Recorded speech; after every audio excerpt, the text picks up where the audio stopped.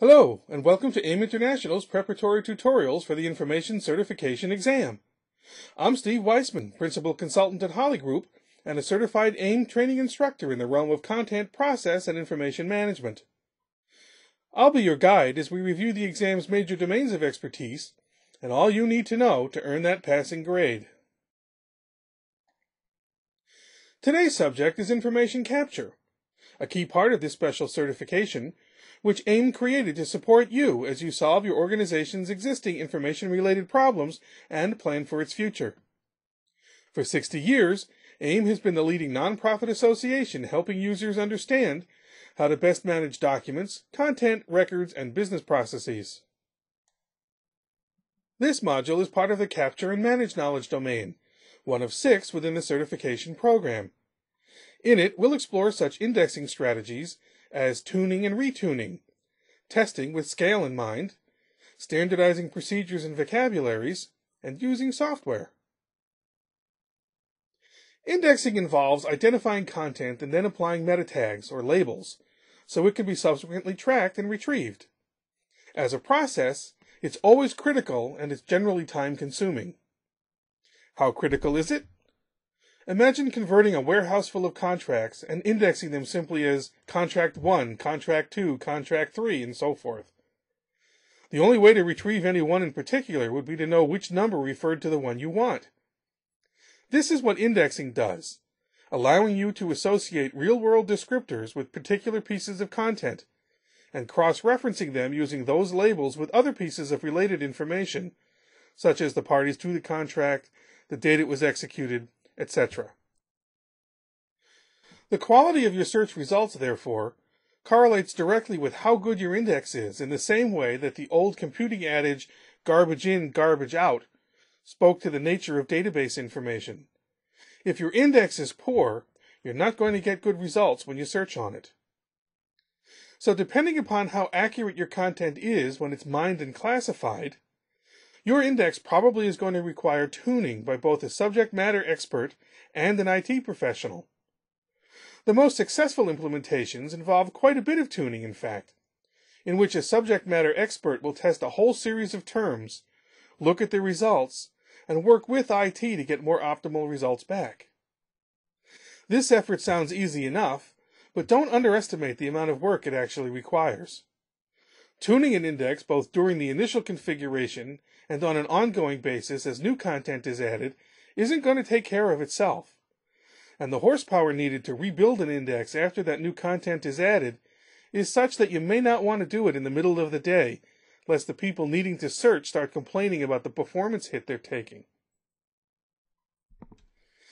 It's because of this load that you're probably best served by not designing and testing the indexing system based solely on a prototype or small sampling of content. A job that runs quickly and well when executed on 10 documents may fail catastrophically when targeting 100,000 every day. Do it to try out your basic process and vocabularies, but don't put too much stock in how smoothly it performs, unless it doesn't perform well, in which case you have to go back to the drawing board. And speaking of process and vocabulary, one of the basic indexing truths is that you really want to streamline how you do it to the greatest degree you can. Using standard procedures, forms, and controlled vocabularies right up front thus is critical, for it's the first step towards driving quality up and costs down, regardless of whether the indexing will be done automatically or manually. The best idea, of course, is to automate as much as possible. Even a simple approach that captures document-specific metadata, for example the author and title, can make indexing and thus retrieval not only more efficient, but also more reliable and consistent. If your IT infrastructure includes such databases of user details as LDAP or email, then it may further be possible to automate the lookup and entry of more information about the user, like his or her job title and department, thus completing additional metadata entries automatically and appropriately.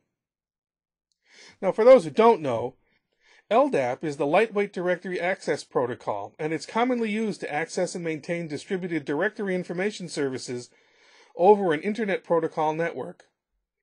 Interoperating with it can make a lot of admin tasks easier. Experience shows that most users are unwilling to devote much time and effort to making metadata entries, though they do appreciate the benefits of a metadata-rich repository.